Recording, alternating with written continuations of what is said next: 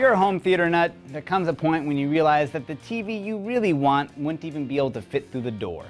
Maybe what you really need is a projector. We're seeing a fresh crop of great new projectors that will leave you just as breathless as a 4K TV, but at a fraction of the price.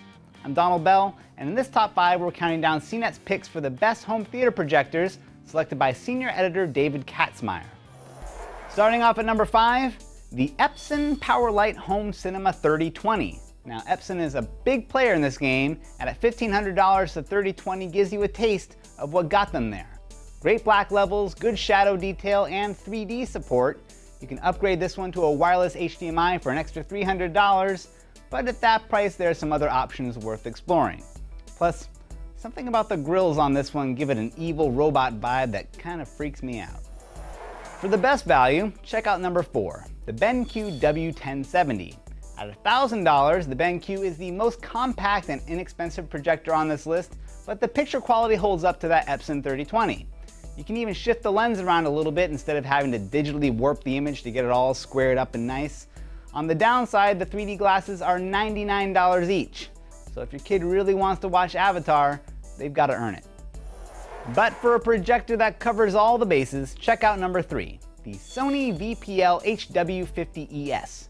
You get 2 pairs of active 3D glasses, an extra replacement lamp, and reference quality picture right out of the box.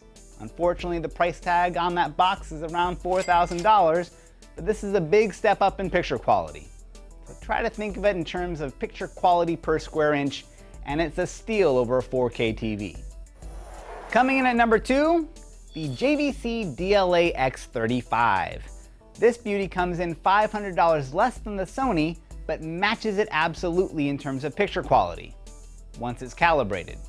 Now out of the box, the Sony is the clear winner, but having that $500 in your pocket to pay for professional installation and calibration, which you should be doing anyway, makes the JVC a better choice. Also, it's compatible with some inexpensive third-party 3D glasses, so you won't have to go broke just to watch some of Hollywood's crappiest movies. Now before we get to our number 1 pick in home theater projectors, let's take a minute to acknowledge one of the best TVs you can buy. CNET's current top choice is the Panasonic TC-PV T60.